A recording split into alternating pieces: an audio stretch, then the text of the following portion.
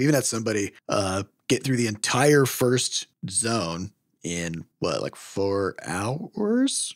Got through it, killed the final boss, did it with like the lowest level equipment possible because basically just skipped most things and didn't really craft anything. Here's my favorite feedback about that though, because he was like, seemed like the boss had a lot more health than they should. It was too hard, basically. And I was like, you're like a naked person hitting them with a rock. Butterscotch.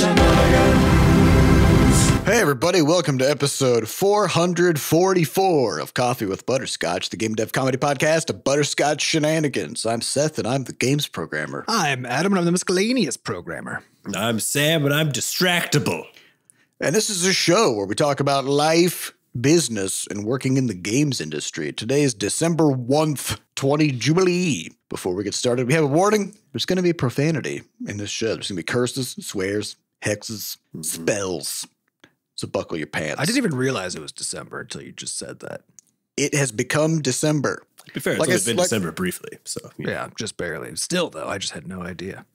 Yeah, we're at a fresh newborn December. What will it grow up to be? No one knows. Will it be a good December or will it be an absolute piece of crap?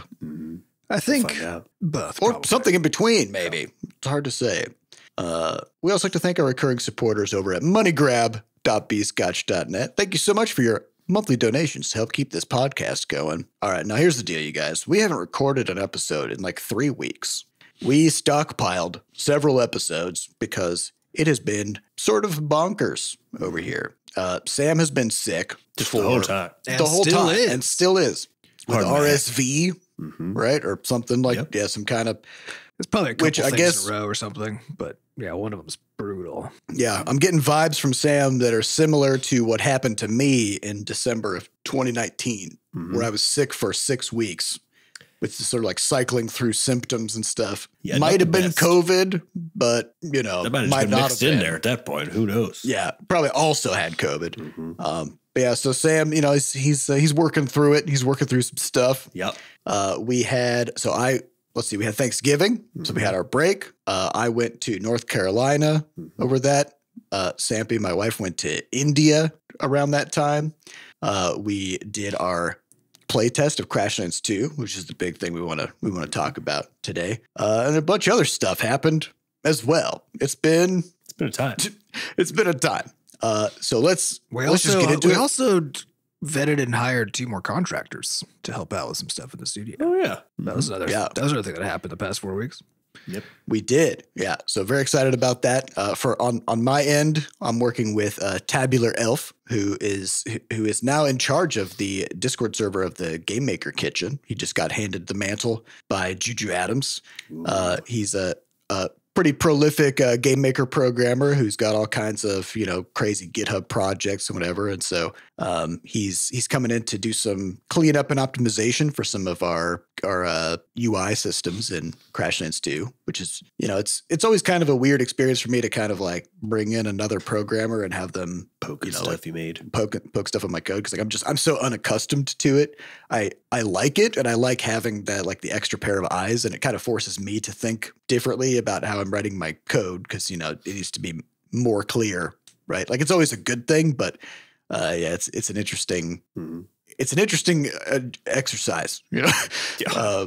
But yeah, he's doing great work. And then Sam, you brought in an artist. Yeah, it's been my first time working with an art contractor, so should be a lot of fun. I'm very excited. Yeah, she hasn't started yet though. So hasn't started yet. But yeah, so the goal there is to kind of backfill a bunch of content from the first act of Crashlands 2, while Sam kind of forges ahead on some of the more technical stuff and exploratory sort of foundational stuff. Yeah, in the next chunk of the game. So, which is all to say that the first act of the game is done.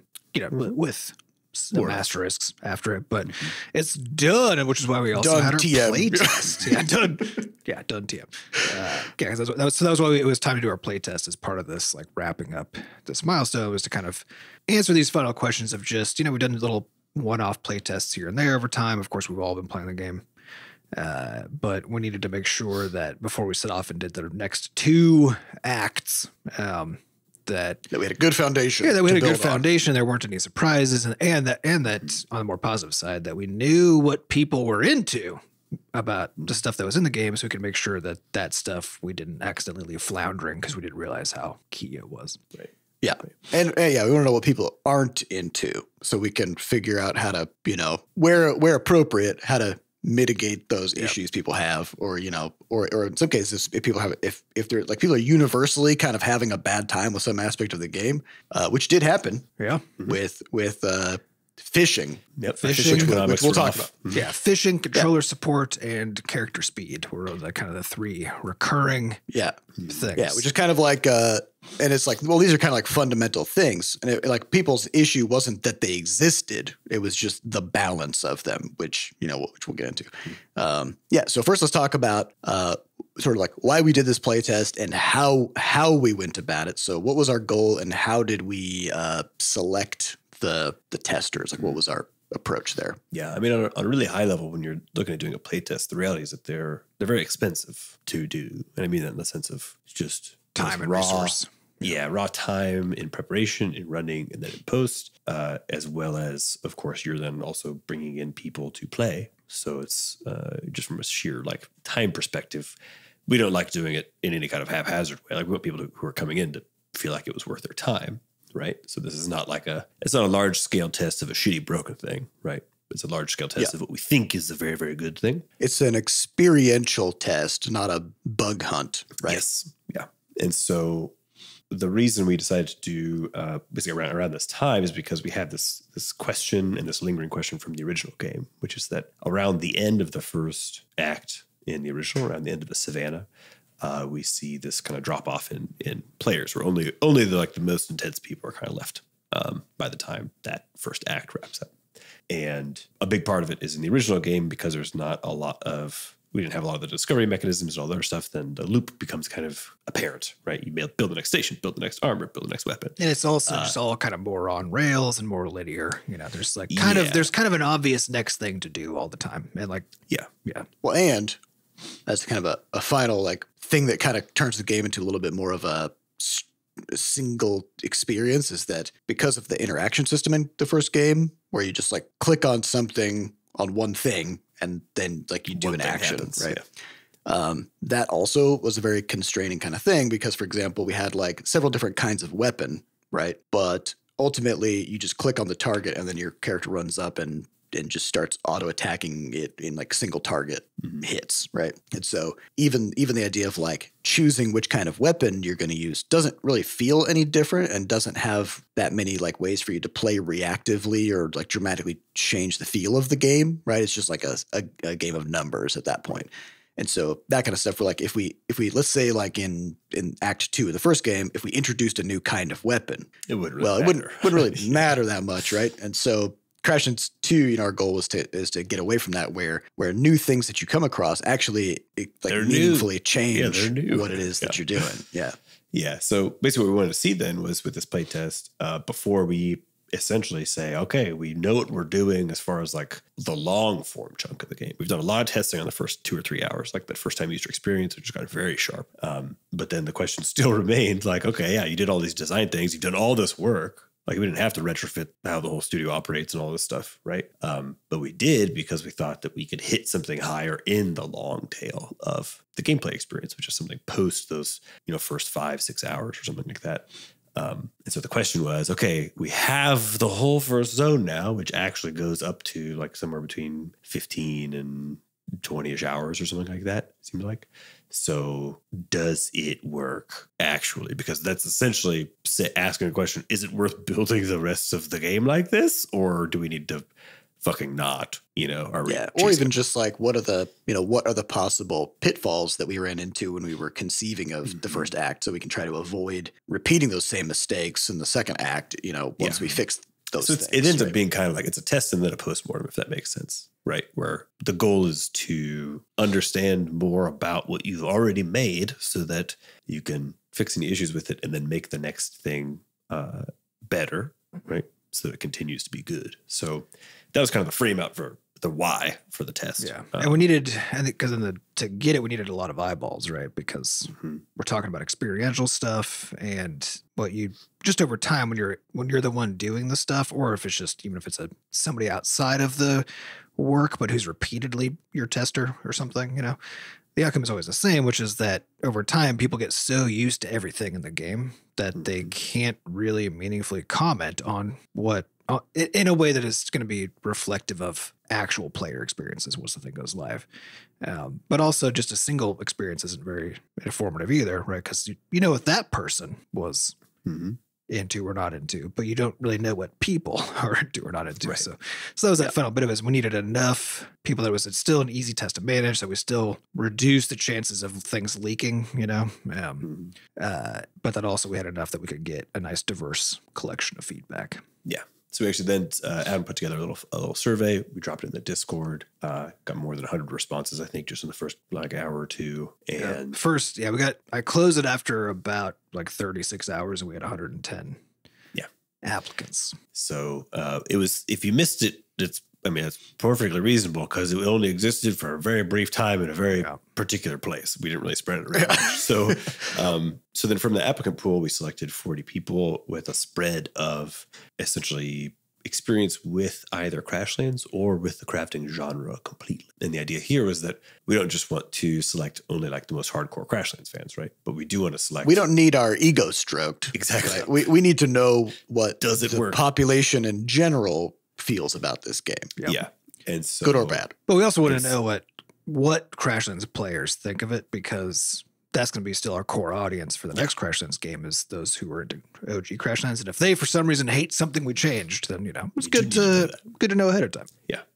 So with all that then in place, started the test and managed to get telemetry into the game ahead of time, which then Adam and Seth put together and was essentially structured so that we could really just see the order in which people were doing a thing, right? So every individual player had a unique ID, and we could then essentially, you could almost walk through, we call them a player trace, where you can walk through all of the major events that happen. So at this time, this quest is completed. At this time, this insight's completed. Here's the first time they got this item, etc. So we got that kind of data. We got a few of these kind of big summary pieces of data as far as playtime, sessions, loadouts across playtime, all the stuff that we wanted to be able to answer the questions where have we made some stuff that we just didn't need to make or that people aren't using and we need to go retouch? Are people flowing through the game in the way that we think they are, or are there some hiccups? Is there any place where if you look at a playtime graph, there's just a cliff and people are not making it past, there's a filter point, right? All those things. Yeah, this is also the advantage of having data combined with experiential descriptions of stuff, right? Is that the data can help you find stuff that it basically helps you find holes, right? Because players will comment on the stuff that they experienced, right? But they won't comment on the stuff that they didn't experience, definitely, right? And so if there are things that almost no players did or no players did, you want to know that because that means you didn't get feedback on it, or that the feedback is that that thing sucked and nobody wanted to participate, whatever it was, right? Either way, it's this combo that's really useful, because the problem with pure data is that you have to know exactly what all of your questions are ahead of time so that you can so you can design it to get the right data to help you answer those questions. But you don't know what questions to ask.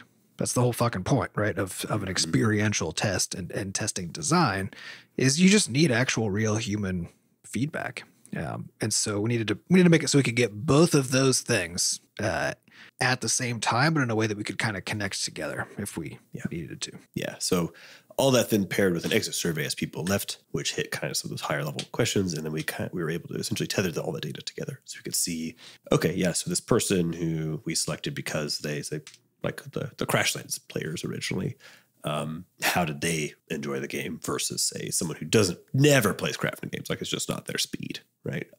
Make sure that things are hitting or being able to see, okay, if all these players are getting to this certain point in playtime and then this is maybe not moving that far forward, is there a clear reason in the data for it if we didn't get a feedback report about it, etc. So it was that kind of big ball of stuff. And we started it on a Thursday around noon and then ended it on a Tuesday around noon. So it's about 5 days.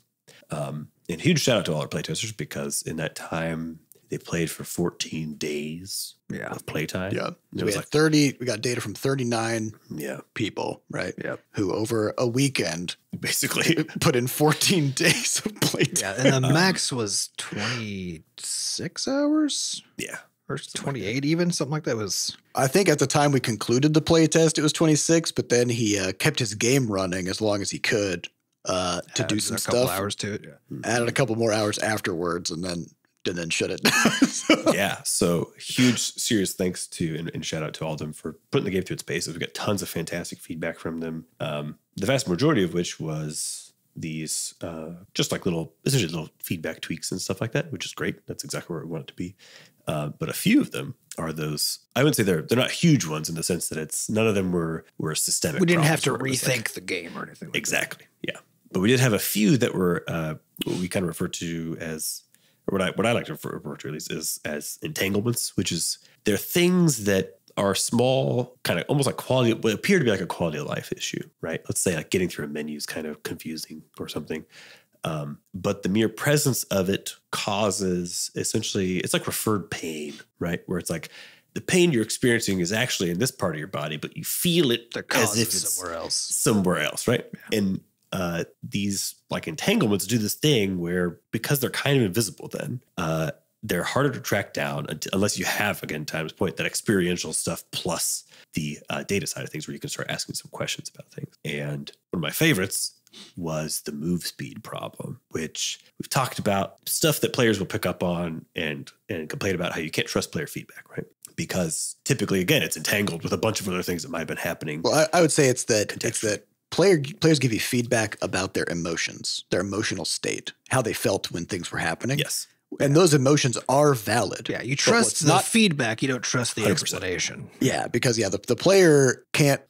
They feel a thing, and then they, based on their current understanding of what they've seen, right? They try to map it on and rationalize it, and oftentimes they'll either speak very generally, like this game system is too hard, or they'll speak very specifically about a very, like a certain number, they'll be like, right. this weapon needs to hit this much harder or something like that. And both of those might be the answer, but there might be something else. Yeah, right? They very well may just be clues, right? And so there's this clue that we've had really since we started building the game, which is that in almost every playtest, at some point, someone's like, character feels slow. Mm-hmm. Right? But it's never happens at first. Yep. Like it usually happens at some point during the playtest. People will suddenly start thinking, my character moves too slow. Right. And what's interesting about this is that we have sped up the character over time. And this is one of those things where once you respond to feedback a few times and it doesn't seem to ever be enough. In this case, a really easy example with this character speed is like if you increase the character speed and then the next playtest you get the same feedback. Okay, increase the speed some more. The next playtest you get the same feedback, and you're like, okay, this character's now moving 10% faster. This character's moving pretty dang fast, actually. Yeah, like, actually, on paper. Yeah, fast. Yeah, on paper, but yeah, that's that whole thing where it's like experientially versus reality, right? Or so I think as of our last series of playtests with kind of like newcomers, so the ones we were doing one-on-one, we had gotten the feedback, we've been like, that cannot be the thing that is the problem. Doesn't make any sense for it to be the thing that's the problem because of these speed increases. So yeah, and like we know that it is a problem sort of experientially, but we can't figure out why it is that why are they pointing at that as if that is the problem, if that makes sense. Yeah, because if you think about it, like the speed at which you move is relative, right? So if you said like, somebody was driving too fast on the road, right? Well, it's like too fast for what? Like for the speed limit or for the flow of traffic, or like were they driving dangerously or, there's a lot of layered questions shoved in there, right? Yeah, because speed is always relative to something else. So if you're in a game and you're running around, then you're moving too slow to do what? Yes. Yeah. Yes. And this, and also to our players' credit, because we're talking about how like everybody kind of said this was a problem. We're like, well, this isn't real, because like definitionally looking at what's happening, like the player character isn't slow, right?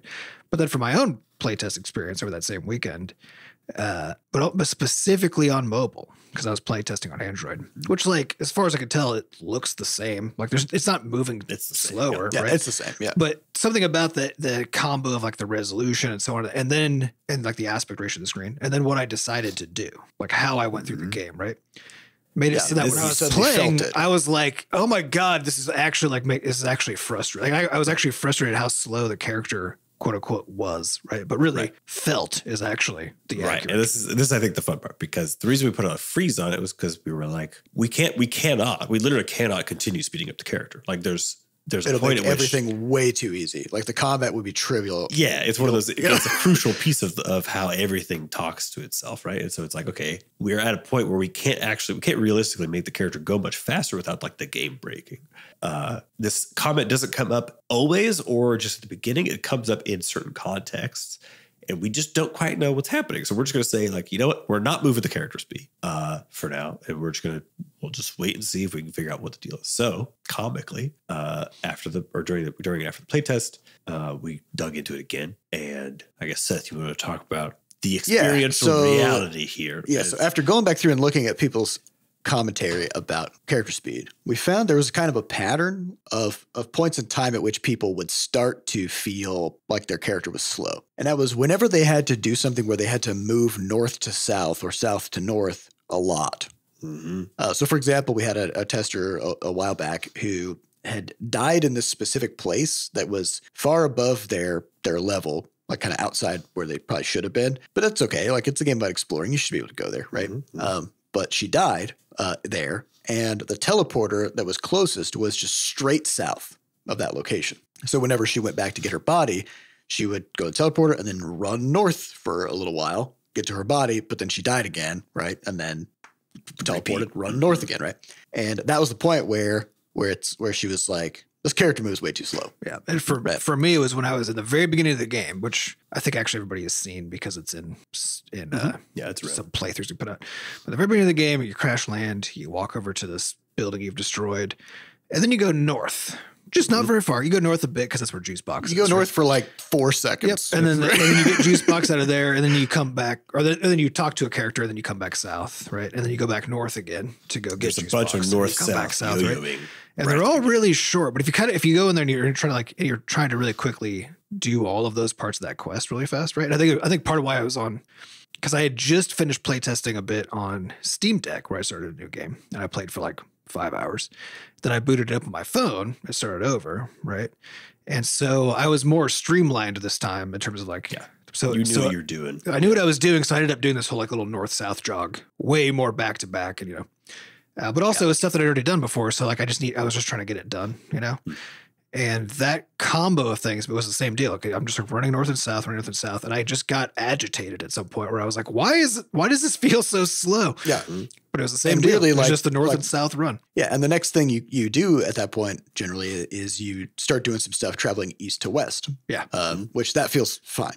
Yep. Now, the reason it's important is because it might not seem like there should be a difference in the player's speed in different cardinal directions. And you're right, there shouldn't be a sense that there's a difference in player speed. But we're on an isometric projection, which means you take like a rectangle or a square grid and you basically turn it 90 degrees so it's diamond, and then you squoosh it a bit. So it's longer on the wide, wider than it is tall. Yeah, wider than it is tall by some particular pretty good amount. And practically what that means is same thing if you had a camera that you're holding up and kind of pointed down at the ground 45 degrees, right? Mm-hmm. Where if you're then asking like how many pixels in the camera's view, going north and south correspond to how many inches on the ground, right? Mm-hmm. And it basically means it's stretched out that there's a larger distance north and south portrayed by a smaller number of pixels. Yeah. Mm-hmm. Or an easy example is like if let's say you're just like looking at a camera or like you're looking at a view off, like looking down a street that's going off into the horizon, right? And a man runs left to right across the view. Yeah, super fast. Right? And you're like, wow, that was fast. And then that same man running at the same speed instead now just runs directly away from you, right? And you're like, wow, that's moving real slow. Yeah. Instead they just slowly disappear. But we don't actually because the camera's moving with you though. So nothing slowly disappears in Crashlands, right? So you don't even have the sense of like, because something is moving away, it's like smaller or whatever, right? Because the camera's locked on you. Yeah. So here's where all the sleuthing goes then, which is Seth digging in and being like, how slow is the player going? Like, technically, as you travel pixel by pixel. Yeah. So in Crashlands 2, the grid, the ratio of the perspective is about 57%. So that means like when you're moving up and down, then pixel by pixel, you're moving 57% of the pixels that you would be moving left to right. However, the game grid is set up so that you're still moving past all the things in the world at the same rate, right? Yeah. So like if you ran past like 3 trees left to right and it takes you 2 seconds, and then you run past 3 trees south to north, it would also take you that same amount of time. Yeah, we went for hard truth, right? Which is like the precise truth of how quickly you move in like the real space. Yeah, for the simulation of the world, right? Yeah. And exactly. In the simulation, you move the same in all directions. Mm-hmm. Yeah. The problem is it just doesn't feel like it should be like that. Yeah. It should. I mean, realistically, and if it was a 3D game, it actually would, right? It would work like that because they don't do that in 3D games. But because of the perspective, because of all these other things, it just felt slow when you moved from north to south. Yeah, instead of going the same speed and feeling the same, it was you're going the same speed, but it literally just feels like you're going half as fast. Yes.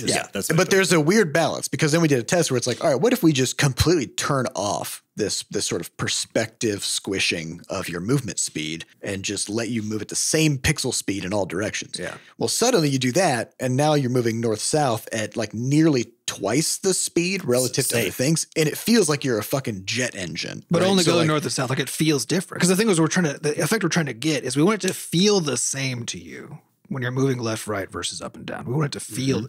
But yeah, that was the weird thing though, right? Was like, well, if we just literally do that, it doesn't feel the same, right? If we like literally make them the same speed, they don't feel like they're the same speed. Yeah, it feels like north-south is really fast. Yeah. Because, on paper, it is way, way faster. So we had to find this kind of weird middle ground where it's like something like we needed like a 15 to 20% speed boost when you're moving vertically in order to make it feel like you're moving the same speed as you are moving horizontally. And it was weird because Seth was showing different like numbers that he would try to get a sense of it. Like, and it was just so weird because I remember when I was playing it and every time I would go north-south, like I would just felt like I was moving a lot slower than left-right, And then when he showed like that one of those little tweaks, that's like 15-ish%, right? And as he's like running around in circles to kind of show what it looks like in the different dimensions, I was like, yeah, that just feels like you're running the same speed in every direction. Yep. It looks exactly what I want it to look like. But it's not. What's so weird about this too is that like none of the feedback we got was, hey, I'm too slow moving north and south. Even though you could, I mean, if you're watching or playing it, you could just see it and you could feel it really hard. But like the precision of the feedback is not there. And this is what I mean as far as these entanglements, right? Where it's like the feedback you're getting is either about an aspect of the thing, but blurry enough that you can't actually realistically use it, or it ends up spilling into other systems. So someone may not say like, oh, the speed of the character is too slow, but they might say something like, I died a bunch of times in this particular place, and it was like really annoying trying to get my body back. Which could be, that's one of those things where you're like, are you? Yeah, but then it's like, well, they might have died. Yeah, they might have died a bunch of times in other places and never mentioned it being annoying, right? And then suddenly it's that missing data problem again, right? Exactly. So being able to ask those follow-up questions was a huge part of the puzzle for us, and the Playtest. But it was still that realization, right? Because then Seth had that realization where at some point he was like, yeah. Because he knows more about, he knows how the game works, like literally how it works, right? But he also still had to make that connection of being like, because we were in the middle of like debating and trying to figure out why this is recurring. And in my case, it was because I had directly experienced it. So I was trying to like figure out because I also didn't know why. And I didn't notice at the time that it was a north-south versus east-west thing. And so it wasn't until Seth at some point somehow made the connection. He was like, wait a second, is this it? And then I popped up my phone to try it. And I was like, oh yeah, like that's...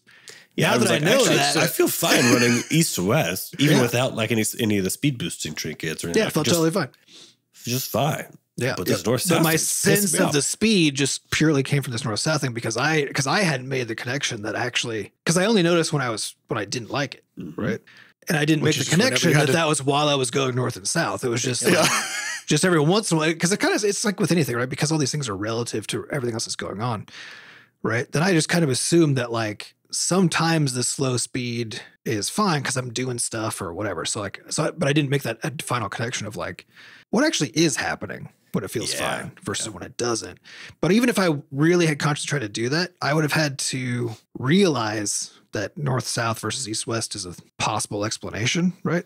Yeah, it's an insane thing to say that you could. It's just a hard thing to guess. Why would you move slower going north and south? And the fact is that that's how the game has worked the whole time, right? And we've had this complaint repeatedly. And it wasn't until this final time that also Seth made the connection, right? So, which is all to underline the whole point of all of this, which is it's fucking hard to convert feedback into the actual appropriate change to the game, because diagnosing the real cause of the experiential effect is, even for the people who built the fucking game, right? And know how literally all of it works. Even when you have 40 playtesters, right? Live blogging basically their experiences on Discord, so you just see everything, which was amazing, by the way. That was great. And fuckloads of data. We had nearly 400,000 telemetry events recorded, right? To be able to kind of try to piece together what's going on in the game. And with all of that, we still got frankly lucky that in the middle of that conversation, Seth's brain kind of did the connection, right? Yeah, because it could have just easily not made the connection, and then we just would have been back where we were. Have been like, well, because we haven't made that connection so far. Exactly. Why would we this time? Right? Yeah, get the same feedback. Yeah, but again, that's that. If you get this feedback of, it actually reminds me a lot of in the first Crashlands, the feedback we would get the most was the game is too grindy. Okay, and we did stuff like we like just cut crafting costs by like 40%, I think, in one patch, and people were like, "This is too grindy." And so we started really thinking through, like, what does that mean? What does it mean to grind in a game? Because we also were comparing that to the thing that players talk about the most, which is the gong weapon, which requires you to fish up thousands of fish in order to get it. And people love that thing. So we're like, how is it that people are hyped than that? Yeah, how is it that people are hyped about the grindiest thing in the game, but then complain about how grindy the rest of the game is? And it's because that word means it's a loaded term. It means they're bored is what it actually means. Right? Grinding means I only have essentially one path to take, and the game is requiring me to take that path, and there's a big time investment to get through that path. As soon as you choose your own path, like getting this legendary weapon that you don't have to do, then the amount of investment that you're taking to get there is just, that's just you earning your reward that you wanted to get. But also how that works was different too, because there's that, but also when you're fishing, you just get random stuff. It's luck based. But it's not only luck based for the thing you're looking for, but you also just get surprised constantly, right? You're just every little fishing event is its own little surprise with a bunch of random things. And its own little mini skill challenge that's just kind of like, it's just kind of fun, right? So yeah, you have to do it hundreds of times to make it likely you get the mega gong, right? But each time you do it, you're playing a little mini game and you're having surprises. But if you're trying to go harvest 100 log trees or whatever, right? There's no mini game involved. You're just packing trees. There's no surprises. It's just, you just get lumber and related things each time. But and there are ways. So like, for example, in the case of the fishing stuff, people knew they needed to just they just need to fish as much as they could to get that 1 in 1,000 or whatever chance to get these rare items. And so people would just come up with ways to maximize the number of fish that they would get. So they would like create fish farms. And there's now a meta game that you get to create for yourself. And when it comes to something like like if you're talking about just chopping log trees, right? You can do the farming and the gardening and stuff like that. But at the same time, like you're doing that in large part because of you need those logs in order to progress to the next part of the game. Right. And so you can't just ignore the trees.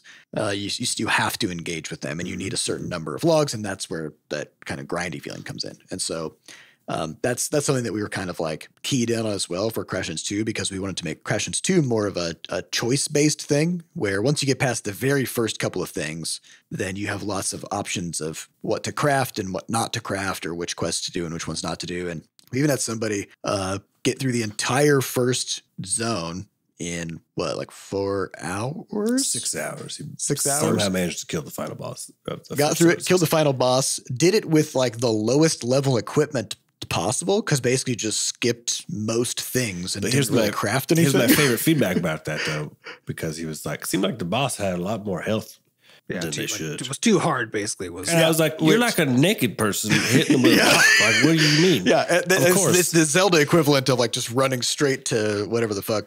I was impressed. I didn't know you could do that. Yeah, I was very impressed. Yeah, and so like he still did a lot of stuff on the way, but skipped most of the crafting and progression of like your character power.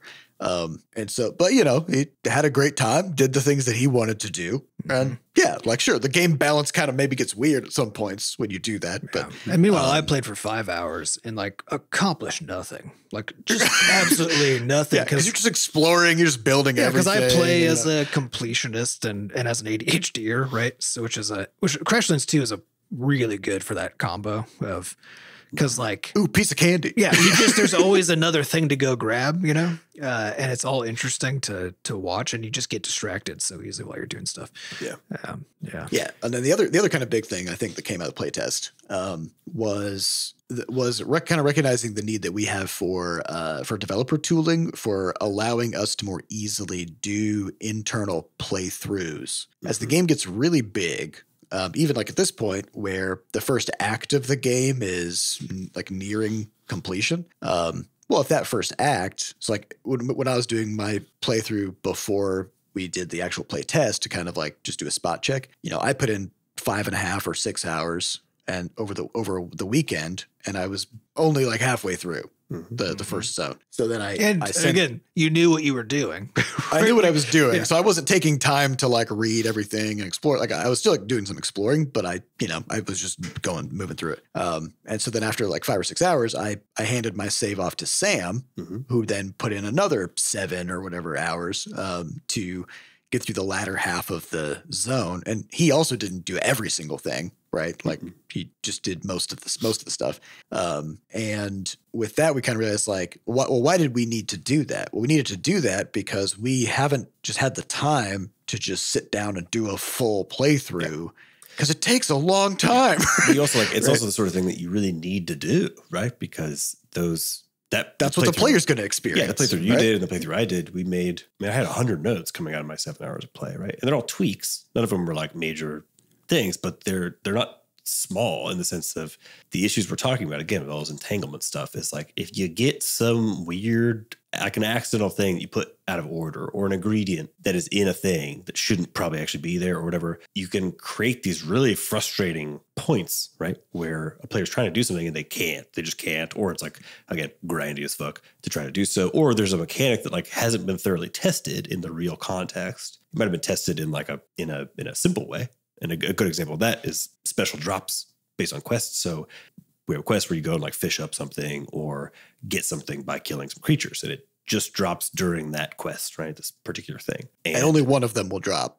Yeah, only one of them will drop. So as soon as the game is like, oh, I already dropped it, it's over there, it doesn't drop another one. The problem I had was apparently mine dropped somewhere behind a thing. Yeah. So I couldn't fucking see it. You didn't notice? I didn't notice. And you can't see it? I couldn't find it. And so I couldn't complete the quest, right? And so it's one of those things where like you want to catch all those, and they're kind of like these like dumb problems, right? Where it's like mechanically it does work technically, but there's a second follow-up issue as far as like potentially, losing out on the ability to complete a quest like that if you can't fucking see an item thrown behind something. And so there's all these things you got to then like, oh, okay, let's put these little shims in here or whatever else or fix up the design. That if you like, if you're like doing game direction stuff and you're not regularly playing through the whole thing, then like you're just missing so much stuff. But playing through the whole thing is just so fucking costly. It takes so much time.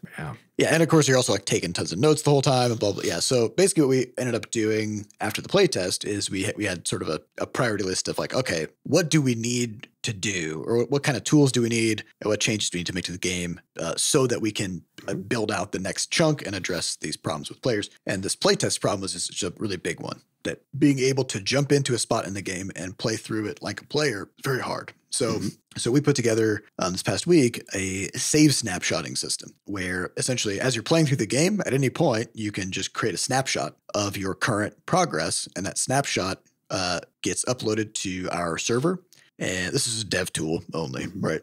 It gets uploaded to our server, and then other developers and QA can use that snapshot as a starting point to start a playthrough. And so essentially it's like a branch, like a Git branching, basically. Like they can like fork off of your snapshot, and they can just start playing, and they'll have, whatever quests done, whatever base you built, all your equipment, all that stuff. And so that this will allow us to do stuff like if we have a certain area of the game that's maybe like a sort of like a dungeony kind of puzzle thing that has lots and lots of quests and various things in it that make for this big cohesive experience. Well, running through that thing does require a bunch of setup. Like you have to be at the right level, you have to have the right equipment, you have to have the right quests completed so that you can access that space. And going through all the developer tools and trying to manually find all those things that you need to set up each time you run through that chunk of the game is just so costly and so tedious. Yeah, and also the snapshot thing ineffective because it's error prone, right? Because like you literally are like looking through hundreds of things that you could be toggling on and off, or picking between. Yeah, and this problem's only going to get worse. Yep. Right. So, so there's just this big scalability problem where we just like as the game gets deeper and longer, our capacity to pick up at some point and test stuff gets diminished dramatically. And so we now, as of this week, we have this new save snapshotting system, which just lets us pop in somewhere, basically. Like do that work one time, and then anybody can do that playthrough from that point. It's cool for hold on to old saves. Yeah, and it's also cool because so much of what QA has to do to be able to test things effectively is basically just like kind of look at the patch notes, figure out kind of what that means they should test, and then come into the game and construct an artificial scenario that they hope is representative of like what it's actually like to get to that content or get to that experience, whatever it is, right? And the value proposition of just replaying the game to create a more realistic scenario before you get there, it's way too expensive because that would be like 3 to 5 hours of like playtime just to test one thing, kind of a deal, right? Like it's just not feasible. But this allows QA to actually like spend time doing playthroughs, trying to actually reflect what players do now, because QA does wild stuff on purpose, right? But trying to reflect like what players are actually doing to represent different kinds of states that players can be in at various points in the game. And then they can come into the game and basically grab different ones of those snapshots to go test the same thing, but starting from different kinds of realistic scenarios, right? That were actually constructed by playing the game rather than artificially through all the dev tools. So it's going to be very cool. It'll be, I think, tricky for QA to figure out like how to really use it as effectively as, because there's a lot of ways you can approach it. But it's gonna, the other kind of challenge is like it takes a snapshot from where you are, right? And so there's a weird problem like from the QA perspective is let's say you're playing and then you encounter a bug, right? But then it's like, well, I already encountered it, And so if I take a snapshot now, it doesn't actually help anybody else replicate it. It's not really. Right? I think it's the thing. Yeah. It's like it's very much to make easier experiential testing of like a particular quest situation or to do these kind of playthrough chunks, right? Where it's like, okay, you're in the correct gear, you're right in front of this location. We've already built up your base in this way, like all of which makes sense, So now start from there and go to this next point or whatever else. Yeah, because it does help with replication, right? Not necessarily like because you're snapshotting at the time the thing happens, but because QA can construct the scenario where then a tiny number of instructions after you load that scenario up. Yeah, go play this as opposed to like go play this and go to the dev tools. Go choose 100 million options. Yeah. I do think that the only other one that was really interesting to me was that there's a hitch basically with the fishing system where again, nobody was happy with fishing. It's so funny. Well, people enjoyed justifiably, the games. People enjoyed the two kind of mini games approaches, but rapidly grew sour on them because essentially I had placed a fish. It's just this like again, this recipe thing. There's an economics thing where basically I'd used one of the items that you need in order to build another item, and the one that you need happened to get consumed when you were fishing. Okay. Yeah. And so you had this problem where you couldn't actually like mentally do the math on how the fuck to get that other item because you technically were using pieces of it while fishing up the other pieces that you needed. And so it's this whole it's spending money to make money, which is the most unpleasant way to make money, Yes. Well, the problem is like it's even weirder than that because to me that's just what crafting games are, right? It's like get stuff to spend it to get other stuff. The real problem was that there was a lack of player agency because for convenience, so we have this bait system where like you craft bait, and if you've got bait, then whenever you're fishing, it'll use your bait and you'll get more fish. You don't need to there's no like fancy UI that you have to go into to figure out which baits to use, or like it's just a very straightforward, like if you have bait, you'll get more fish. But there are different categories of fish that use different kinds of bait. Again, automatically, right? Like one of them, like each type of bait just gets automatically consumed as you fish. Well, the problem is one of the types of bait required the other type of bait as an ingredient. And so if you wanted to make bait 2 and you had bait 1, you couldn't fish because bait 1 would get used up and then you couldn't. But bait 2 required bait 1 and fish. Right. So you wanted to use bait 1 to catch the fish to make bait 2. So again, it's one of these things where like on paper, like because I'd mapped this all in this progression map thing, right? Where I was like, oh yeah, a lot of the things we do are like this item consumes this previous item, right? A lot of that kind of like rolling up. And I was like, makes perfect sense. We'll just use that here. Boom, boom, boom. And then, it turns out experientially, when you happen to try to play through it, it's very fucking annoying. And so, because you're like, I just want to make this other bait, but now I can't fish anymore because it keeps using my first bait, you know? Yeah. But you have to fish to make the bait, right? So that was like the core problem was a catch-22 scenario where. Yes. Yeah. Where you had to fish to get what you wanted, but every time you fished, you lost. You lost something else that you wanted. Yeah. Yep. So, sometimes we don't have the best ideas. It's hard to see all this stuff. That's why I got to play it. It's very really complicated. Hard. Yeah. So otherwise, I also want to talk about a few other kind of pitfalls that we had to kind of wrap up the episode. Stuff that we kind of like either knew about but didn't really have an answer for, or we just kind of forgot, or whatever. So that definitely kicked a few of our testers out. Yeah. So one was language. So we have started the process of developing localization systems in Crashlands 2. So the game has the ability to swap to other languages, and we can translate the text and all that stuff. Machine but translate. Everything, currently. Yeah. So everything that's in there is there just for the sake of testing fonts and interfaces and just the ability to display. It's basically, this is the difference between internationalization and localization, right? Internationalization is all the efforts you put in to make it possible to localize stuff, which is like dealing with fonts, dealing with how things are going to look, dealing with the pipelines, all that kind of stuff. And then localization is then saying, okay, now what does it literally say? Like, how do we convert translate the text into other text and show that to people? So we've done the internationalization part and jammed in machine translations so that we have something to look at that's at least going to have words that are very similar to the final words that actually real shows words and stuff. in The real languages, words, they're just not good translations, right? Yeah, and also they're way out of date because we did this quite a while back and it was working. We're like, all right, we'll let that sit for now. Yep. So we have these out of date machine translations that are either like wrong or missing a bunch of stuff, and we had forgotten that when we were setting up all this localization stuff, that we did have it set up where the game would try to detect your system language that you have set in your OS. And if we have that language in the game, then it will set the game to that language. Yup. So we had some people speaking German, and whatever else, who, when they booted up the game was in their language, but it was incoherent and bad. And some of them asked about it, and we were like, "Oh God, sorry about that. Switch that back to English because those are not real translations." So a few other people booted up in those languages, didn't say anything, and then just kind of stopped playing, right? Because it's like reasonably, they were like, "Wow, this is shit." Our bottom two players played like less than 30 minutes, right? And both of them seemed to be trying to play in Dutch. Was based on the analytics that we had.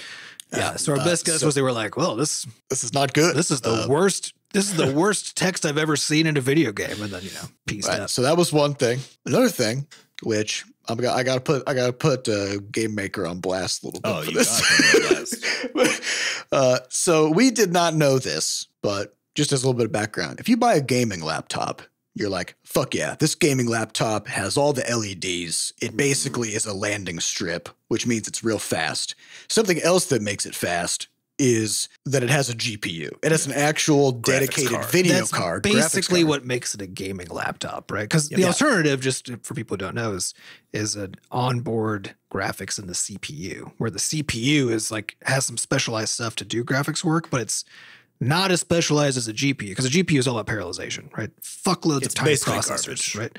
Yeah, and it has its own RAM. It's got its own RAM and the whole deal. Yeah. So CPU graphics are like bottom of the. It's like you just need to be able to see something, kind of scenario, right? And importantly, it's going to interfere with everything, right? Because it's not on a separate track. Yeah. It's not on a separate processor, right? So if you're using your CPU, it's importantly, bad. If you have a laptop with both. So if you have a gaming laptop where there's a GPU. Which a gaming laptop always has, like every computer always has both. Yeah, it always has both. And so most laptops have default settings for various applications in terms of which one they use, right? Yeah, So for example, if you're using Chrome and you're just watching YouTube, you don't need your GPU to be running full blast and like burning through your battery and whatever, right?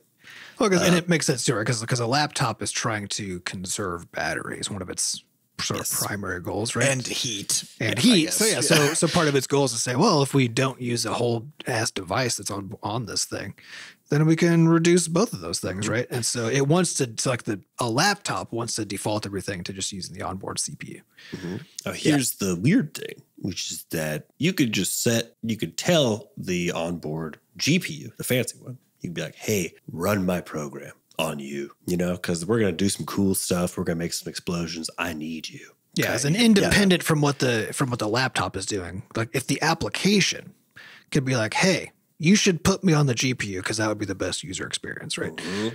So it's weird. But go ahead. The Game Maker team decided to default Game Maker games to not use the GPU, and it uses the CPU instead, which means that everybody who plays a Game Maker game on a laptop will just have a bad experience. Yeah. Until they manually go into their little GPU control panel and tell it physically to use this other thing. But nobody knows about that. So they're going to assume that you just have a poorly performing runs like shit game. Yeah. And so the thing is, like, this is a deliberate choice that the Game Maker team made, and I'm advocating for them to unmake this choice. It's the worst possible choice. Yeah, because when you're compiling your game, like there is a thing that we can do, which we have now done since the playtest, where we can modify the configuration files to compile it, to tell it, hey, compile this game in a way where the game will tell the system to use the dedicated graphics card. And so going forward, anybody who plays Crashlands 2, now that we have this change, if they play it on a laptop, it will be actually using the correct video card and it will run well. Mm-hmm.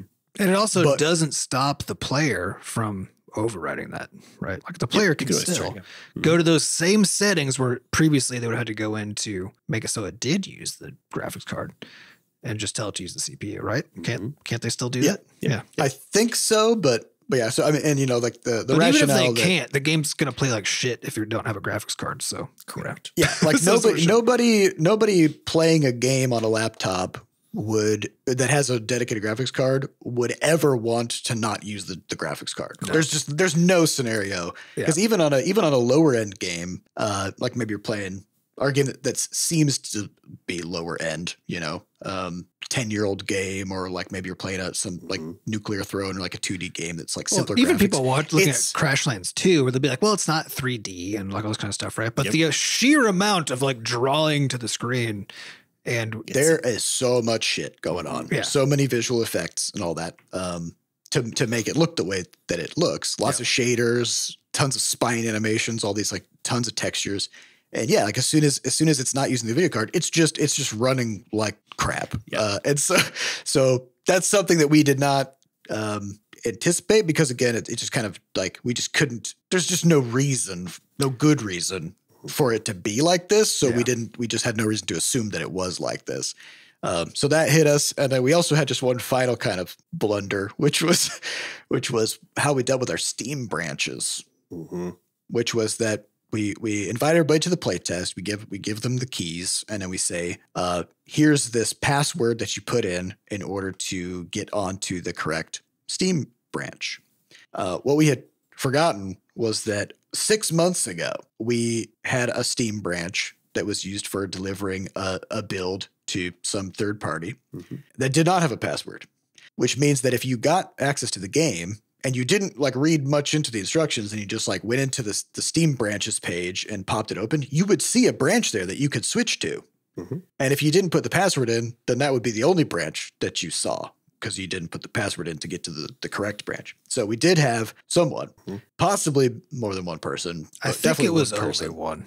Yeah. Who ended up playing you wouldn't know if it was more because you wouldn't see him in the telemetry. Yeah, because their data was missing from telemetry, so and nobody else's was, as far as we can tell. Yeah, and so we were getting all kinds of feedback from this person where it was very confusing because they were talking about the way that things were behaving in the game that just did not match up at all with how the game works now, right?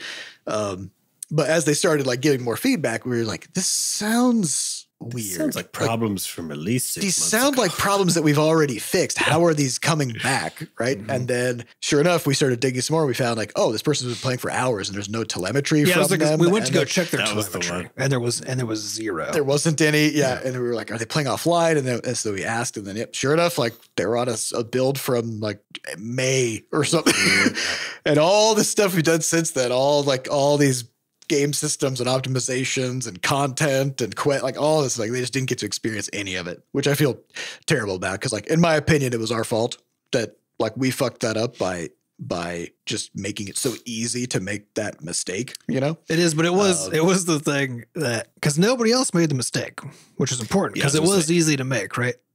And the amount of props to everybody for the amount of emphasis that I put on, and I always put it at the top because I know people don't read stuff. So like before I did anything else with all the onboarding stuff for the playtest, I was like, I even had the little like warning emoji, you know, where I was like, you will have to do this. And that was before I gave them their keys and stuff, right? Like, here's how this works. But it's that constant reminder, though, that it doesn't matter how.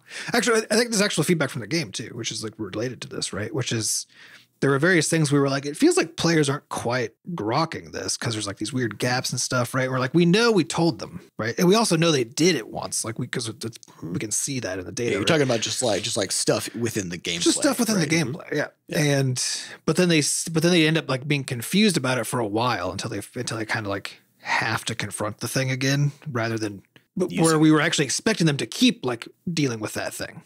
But then what we see in the data was like there'd be like a half-hour gap across the board where like people would do a thing for the first time and then they would seemingly not know it exists anymore for another half hour, right? And it's the same kind of idea as like when you're running a play test where you're trying to convey lots of information to people where on your side, it all makes total sense, right? Because I'm like, okay, I'm onboarding players onto Steam, right? I have a bunch of things I'm trying to make sure I get solved. There's a whole bunch of information I need to pass on to people who are just unfamiliar with all of it, right? And I'm trying to make sure everything they would need to know is in there. But that ends up being a lot because you're trying to address like all the scenarios that people could find themselves in and blah, blah, blah. But for any given person, they're only going to find themselves in one of those scenarios or whatever, right? Yeah, which means a lot of the instructions are not relevant, which means they're going to skim. Yeah, some people skim stuff. Right? and even when they don't, like even when if they read it and then like there's a little bit of a gap before they go take an action, right? Yep. Then because that stuff doesn't mean very much to them because it's all new, then it's as if they didn't read it, right? And like you can see that in various aspects of the playtest because like I put instructions up, you know, of exactly what to do. I had like the dates when things were going to end and stuff. I had a pinned message that had all that info in it. And every day, at least 3 people asked, what is this thing end? What is this thing? Whatever. Because people just they're not. Well, they're not able to keep track of all that info, right? Yeah, it's not even about them just not doing it or being lazy. It's nothing like that at all. It's nobody's fault. It's just how human brains work. Yeah, exactly. and like I know because I'm the person who posted it. Like I know all the information is in there, right? And it makes it really easy. And there's a problem you see also for a lot of indie devs when they're like replying to people's feedback and stuff, right? Where they're like, they get mad because they're like, how come you can't see this, right? Like, why aren't you reading this, et cetera, right? Well, the reality is like things just have to be reinforced. And you have to remember that everybody experiencing the stuff that you create or onboard them onto or whatever is all of the stuff is new. All of it. It's a lot. That's a lot. And they can't differentiate like important versus unimportant, long-term versus short-term, a system versus like a one-off thing, right? Because they have to learn the patterns. Like people don't learn stuff when it's told to them once. That's just not how anything works, right? They learn stuff by doing it a lot or seeing it a lot. And that was so that was another takeaway we had, which we see it in the playtest itself, where it's like I did everything I could think of to try to make sure that we could have smooth onboarding, and it was honestly very smooth, but it still allowed like one person to slip through the cracks, right? Mm-hmm. And in game, similar thing, deal, or the GPU thing, and so same deal like in game where we thought we had provided, like if you just look at it, it's again the on paper thing, right? If you just look at it on paper. We fucking told people how to do stuff, right? Yep. Like we told them what was important. We told them how. We told them why, right? And reinforced it a couple times. And reinforced it. But what we actually see experientially is that still wasn't enough sometimes for some of those things, right? And it's easy to fall in that hole where you're like just mad because you're like, why can't people get it? But the reality is like taking it on trying to take the more positive perspective on it, right? It's just people can't know it's important. And so things need to be reinforced across all of these way more than you think. Yeah. And it's fine. Yeah. I mean, overall, the playtest went just really fantastically. And again, huge thanks to everybody who participated for those couple of days. The game's gotten way better. It was already good, frankly, but I mean, we got a lot better. Feedback was all very positive. Yeah, all these little ways. And even the negative feedback was positive in the sense that we learned a lot from it. Yeah, that was good. And the thing I'm most excited about is that the overall data we got from it, as far as like the shape of both like median playtime, player drop off, that sort of thing, all looks better than the original game did. Which of course, that already, yeah, in this kind of weird shortened test period and stuff. And so that all points to very good things for the future for Crashlands 2, which I'm very excited about because frankly, it's been a lot of work, redesigning and re-envisioning this whole thing from scratch for the last 3 years. So I'm glad it is working. It's nice to see that it's on track. Yep. I mean, we're closing out 4 years of work on it, right? Is that? Well, this is our third. This is 3. We just wrapped our third year. Because it's 2020, 2021, 2022. Well, no, we started 2023. We started in November 2020. Was it the end? It was kind of middle-ish. Okay, yeah. So it was like 3 years ago. Yeah. Mm-hmm. Yep. So we still got quite a lot left, but now we are coming into this last phase much more confident with what this game is and how it works and how to make it be the best it can be. So yeah, so huge thanks to all the playtesters. And that's all the time we have for this week. There's a lot of other stuff I want to talk about because a lot of things have happened, but I'll have to wait until next episode. Yeah. We'd like to thank our producers, Fat Bard and Sampa DaCosta, for putting the podcast together. And thanks to our community moderators who keep our Discord running. To get more involved in the Butterscotch community, you can just go to podcast.bscotch.net, where we have links to the Discord, a way for you to donate, and links to the archives. And as always, if you haven't yet, head on over to Steam, give Crashlands 2 a wish list. It helps boost the game on the Steam algorithms, and of course, helps us quite a lot. So we'd appreciate that. Thank you all for listening, and we'll see you next week. Goodbye. Bye.